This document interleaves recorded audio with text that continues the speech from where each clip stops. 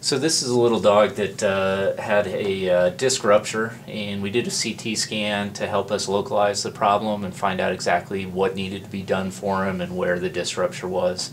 The CT scan is an amazing tool. It gives us a really nice three-dimensional picture of these types of problems, and it takes about 30 to 40 seconds to do the scan, so it's really quick, totally non-invasive. Basically, we're looking at this dog's spine, and on the right-hand side here, as I flip through these little slices of his spine, we start to see this calcified material right here coming into view. Okay.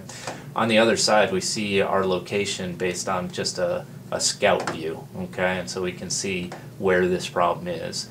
And this is a really large calcified disc rupture that's squeezing his spinal cord very severely.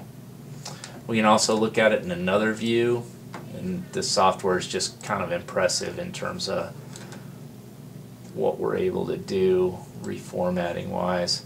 But if we come in here, if you look on the left hand side of the screen, this is basically cutting right down the middle of his spine, okay, and we can see this is all how things are supposed to look. These are the disc spaces, these are all the vertebrae, and right here you can see this enormous bulge that's taking up about 50% of his canal and squeezing his spinal cord.